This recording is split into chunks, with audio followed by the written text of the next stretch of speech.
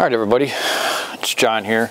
I was asked to do a cleaning video of my chimney, my Duravent for my Castle Pellet Stove Serenity model. So yeah, I'm going to do that. There's two things to remember before you start doing this though.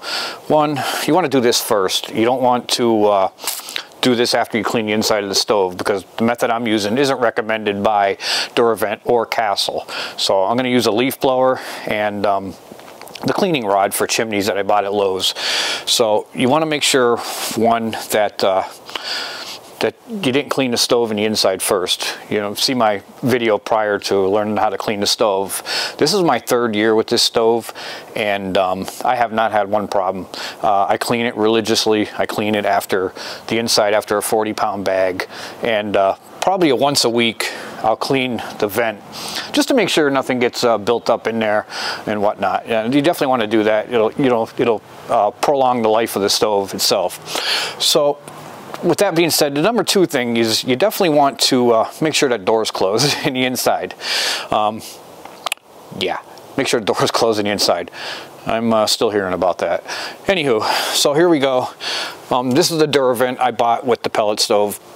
It goes up to the top of the property, or top of the thing. It's in between the windows. It's 18 inches between the windows, what it recommends. Some people might look at this and say, you're kidding, you're crazy. But like I said, 3 years, not one issue. I get no odor in the inside. So you start off by taking off the bottom cap. The bottom cap's going to have a little stuff in there. As you can see, it comes out. Just shake it off, you know. So I start off with the rod. I get the rod. I had to trim the bristles on this a little bit. The plastic bristles were kind of large to go up inside the vent. I couldn't work my magic shoving it up in there, you know what I'm saying? So you're gonna get dirty on this job, so I recommend you not wear white suit and tie, you know. So just get that up in there, and you can see that shit's coming down. Work it up in there. Watch your hands on this. Those are kind of sharp.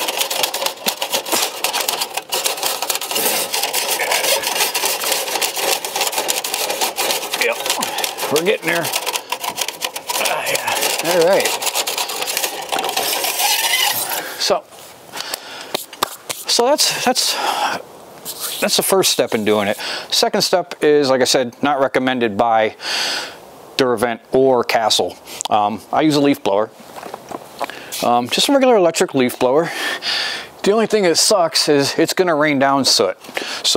But it will clean. And like I said, make sure that door on the inside's closed, because this will blow right in the house. Boom. You can see the stuff coming down. You get hit in the face with it. You don't need to do it that long. And once you get that tackled, that's pretty much it. Like I said, I do this probably once a week. Like I said, the soot will build up in there, but other than that, you put your damn cap back on. Twist it. I check everything out here, making sure nothing's blocked in for my clean air intake. The stove looks good. I just had new siding put on, and they put this back on. That was one of my concerns. I wanted to make sure this thing was put together back right. So everything looks good, and now we'll go inside, and I gotta clean it. It's fucking cold out here, so I want to get that fired back up. Thanks for watching, and like I said, this stuff is not recommended, or at least the leaf blower, by Duravent or Castle. So, but it fucking works. Let me tell you, 3 years, not one problem with this stove. Highly recommend it. All right, guys, have a good day, and I'm getting the hell out of this cold.